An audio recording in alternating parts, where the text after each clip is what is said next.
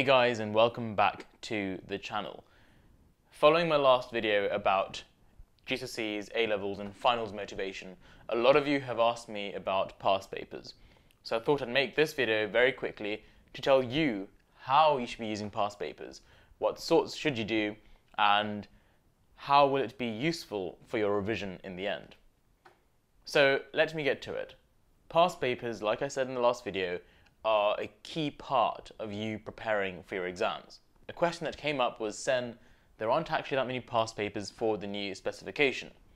So let me quickly go through how I actually went about revising using past papers to give you guys a few ideas as to how you can use them as well, despite there being quite a few of them. So initially, you want to start off doing past papers that are the most recent ones. Why? Because you need to gain familiarity with the most recent questions that they're asking.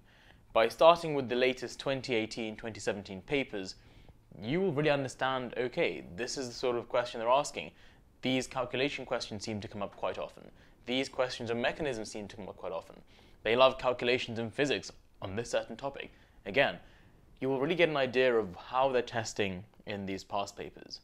So these most recent past papers, you should use them for exam technique. When you do these past papers, make sure you do them without the mark scheme initially, then go through them with the mark scheme. Do not forget to do that. Fine, you've done all the recent papers, what do you do next? Well, here is the interesting point. You should then look at the old specification. Why and how will it help you? Well, with past papers, I think there are two main types of revision. One is your exam technique, which is being improved. The other is your knowledge of the content being checked. Now, doing these older papers, the point of this is to simply check whether you know the main points for every topic. Do you know all the key points that you need to mention when you're doing a titration? Do you know all the points that you need to mention when talking about electromagnetism in physics? So all these different questions that the old spec has, it's not like they're completely irrelevant. Most of the stuff is very, very similar to the new specification, except it's just been rejumbled a bit. So doing these old specification papers will be super helpful for you to gain a better understanding of the content. Now do bear in mind, your new specification might actually have a few topics that the old specification didn't have, and the old spec might have a few things that your new specification doesn't have. So when you do come across a few topics that you genuinely think, wait, this isn't in my specification, just skip them. But ultimately, the point of doing these old spec papers is to just improve your knowledge of the content. What I suggest is maybe you start off with the 2015, 2014, 2013 papers and go backwards. That's what I did when I revised. I started with the most recent papers available, then I went back right until around 2008. When I got to 2008, I realized, okay, these questions are getting quite funny now. They're very different to what I'm used to. Still, they were testing my knowledge of chemistry, but the questions were quite hard and a lot harder than the questions that I had come across earlier on. Not only that, they were asking for more facts as opposed to more application-based questions, which I was used to doing the more recent papers. Still, I did the 2008 papers, and then I realized, right, I now have a good understanding of sort of the chemistry aspect of it, and then I went back from 2008 to the most recent papers. So doing 2008, 2009, 2010, 2011, up until the most recent papers, 2015 and 16, and for you guys, 2017 and 18. Now the point of ending on the most recent papers again is that you are once again familiar with the most recent type of questions they're asking. The most recent papers are there to improve your exam technique, to make sure that you know exactly how the questions are going to be asked, the style of the questions. So do you see? You have to use a combination of these old papers and new papers to help you both boost your exam technique but also boost your knowledge of the content. Now this tip applies to all sciences, maths, biology, chemistry, physics. So make sure you do this properly and really focus on this. Next point is about exam boards. Should you be doing questions from other exam boards? Many people have asked this and here's my answer to it. Ultimately, you need to do your exam board to get used to the style of questions, to get used to how you are going to be questioned. Especially now with the new specifications, there are fewer past papers. And like I said, there are two parts of the past paper practice, exam technique and testing how well you know the content. So by doing other exam boards and their past papers, you will still be testing your knowledge of chemistry, of physics, of maths, of biology. It won't disadvantage you to do other boards past papers. there will be topics that your board doesn't cover. There will be some topics which are far more detailed in certain boards than they are on others.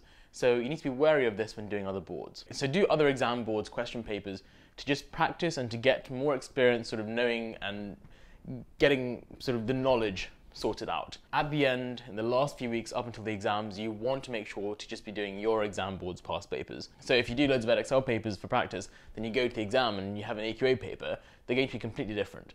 So again, it's all about that familiarity with the exam, developing that over time. But still, use other boards, it will help you consolidate your knowledge. Now, a really big thing I want to mention in this video is how you should actually use the past papers. Should you have them on your computer and, sort of go through them like that, or should you actually print them out and do them? When I was studying, even back at GCSE, I noticed one thing. The best tutors I had, they would always recommend to do the past papers in full A4 size.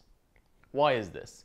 Well, think about it. In the exam, you'll be sitting down there with A4 sized question papers. The diagrams will be a different size, the lines will be a different size, the amount of space you have will be slightly different. What you need to do is get used to this. If you try and save money and print them out small, or if you try and save money and sort of do them on a computer, you're not going to develop that real sort of feeling of what it's like to actually sit in the exam and write. Some people would disagree with me, but this is my opinion.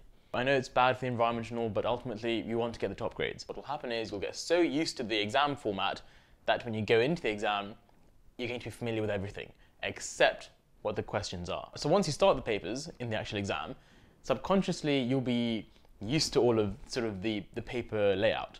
And that will then allow you to fully focus on just making sure you mention all the points you need to mention, making sure you understand the questions they're asking. These things I'm telling you might seem a bit nitty-gritty and very sort of particular, but the tips I'm giving you are to simply allow you to get the best grades possible. Like I said in the last video, whether you're going for A's or A stars, whatever, just use these tips and you will notice a difference, I can guarantee that. I hope this video has been a bit helpful in helping you sort of understand how to use past papers at GCSE and A-level. If you have any questions, do comment down below. I will try and answer them very soon. Meanwhile, thank you so much for watching, keep smashing it, and I hope to see you guys soon in the near future in another video. As always, take care, and I'll see you soon. Bye-bye.